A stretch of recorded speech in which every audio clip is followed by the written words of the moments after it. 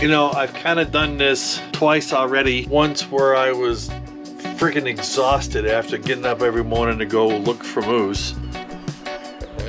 Morning. And once after going out and... Hey guys, Glenn hates when I do this. Oh, gang signs. What's the matter with you?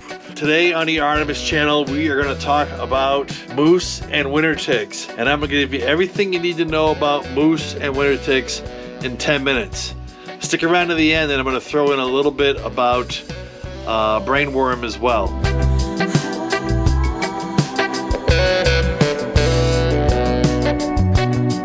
Angie and I went up to the Great North Woods in early June, as we like to do every year.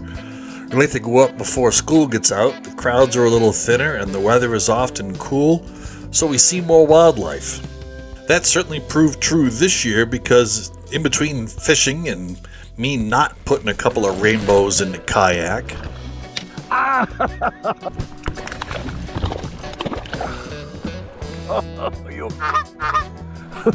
we managed to see moose on 15 separate occasions. While we certainly saw the same moose more than once, this was more than we've ever encountered before. On one hand, it was really cool to see them, but on the other, seeing that many in such a small area may not be a good thing as far as the moose are concerned. I know what you're thinking. What the hell are you talking about, Steve? My initial intention was to just compile a bunch of clips and stills and put them out there for you guys to enjoy.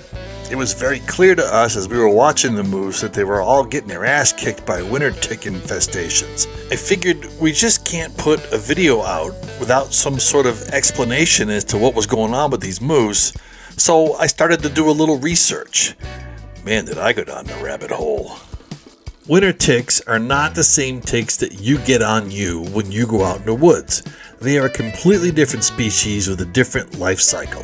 Check out this graphic on it from New Hampshire Fish and Game, who borrowed it from the Maine Department of Inland Fisheries and Wildlife. So let's start down here at the bottom. In late spring, early summer, female ticks drop off their host and they lay up to 4,000 eggs at a time. And they'll do this in the leaf litter and debris in the bottom of the woods, right? Late summer, early fall, those eggs hatch and the larvae climb up vegetation, going on a quest. Quest? I'm already on a quest. A quest to get my swamp back. No, not that kind of quest. They go on a quest looking for an organism to be their host. And I'll give you 3 guesses as to who the host is going to be. Bullwinkle Moose here. So that brings us around to the fall and winter, where these quest-seeking little tick larvae have attached themselves to a moose. The deal with these winter ticks is that they're on the moose through all of their life cycles. Larva, nymph, and adult. One tick, no big deal, but the winter tick doesn't work that way. Let's go back to the graphic. I know I'm on this graphic for a while, bear with me. The larvae climb up vegetation as a hatch group, linking legs as they quest for the host. Back to the quest thing, right? It's a quest. And then when the moose happens to walk by, here's a few thousand ticks. Bam! Bam! But it's more than that, because it's not uncommon to see a moose with 30 or 40,000 ticks. I mean, it's horrible, right? Look at the back end of this poor moose. Look at all the ticks on this one. So how does this affect the moose? Well, for starters, they're in overall poorer health coming right out of winter when foraging is at its lowest. Then to combat the blood loss, they begin to metabolize muscle and fat stores, resulting in weight loss, like you see in this particular moose here.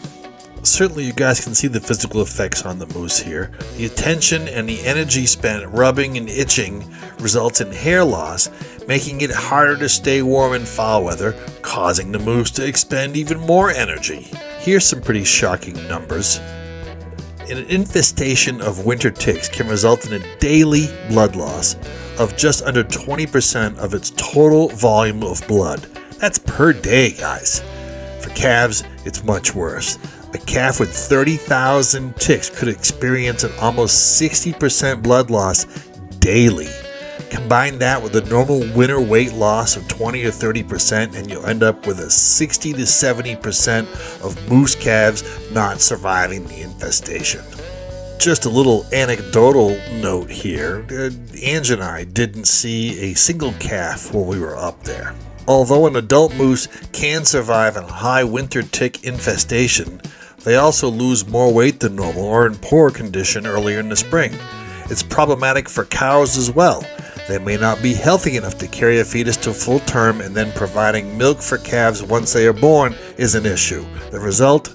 Unhealthy cows have fewer calves, and juvenile cows that manage to survive need more years to be healthy enough to have a calf.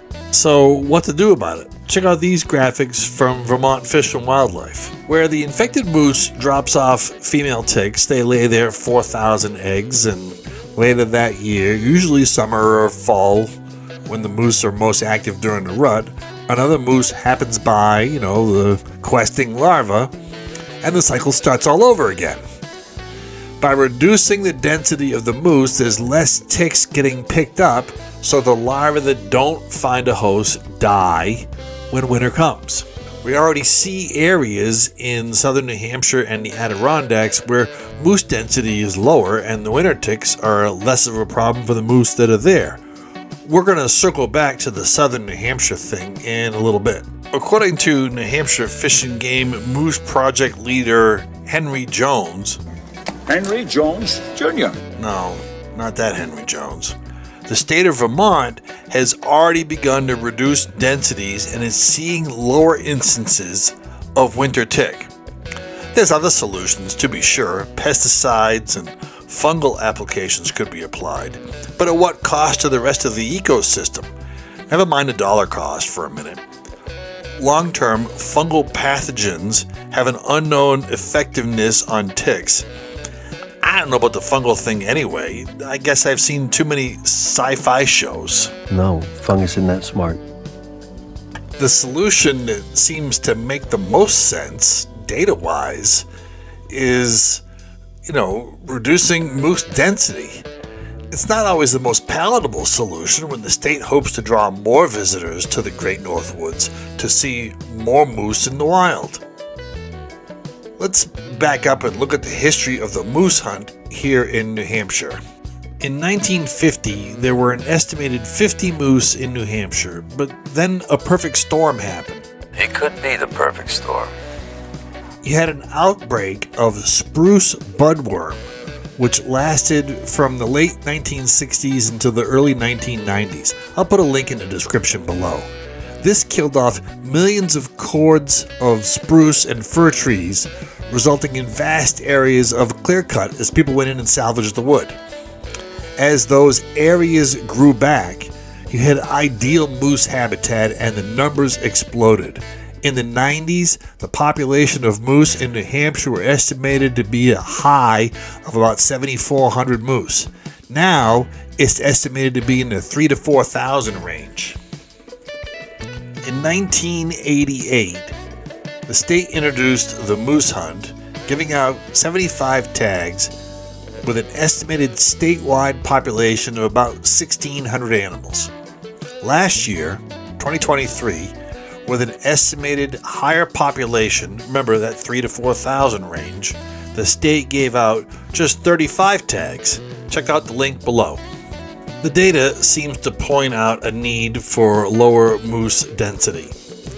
Let's go back to the southern New Hampshire thing that I referred to a little bit earlier. Brainworm is a problem in southern areas of the state with higher deer densities. Here's another graphic. I know, I love the graphics, right? Deer contract the brainworm larva through a couple of different methods, pass it on, and then the moose pick it up, which ends up killing the moose. The way to reduce this, you guessed it, lower deer densities in areas that are affected. The state's big game management program renews in 2025. It's a 10-year cycle. No doubt that's when all of this is going to come under scrutiny. Let's hope the problem is addressed and some solutions will be agreed upon. I mean, I'm not going to tell you guys anything you don't know. Politics are a real pain in the ass and people have a hard time getting along on this stuff. Be sure to check out all the links in the description because there's a lot of info there for those of you guys that want to get a deeper dive on this. Thanks for checking out this week's episode. If you like what you saw, comment, subscribe, like, hit that thumbs up button. You guys know the drill. Thanks a lot for checking us out. We'll see you next time.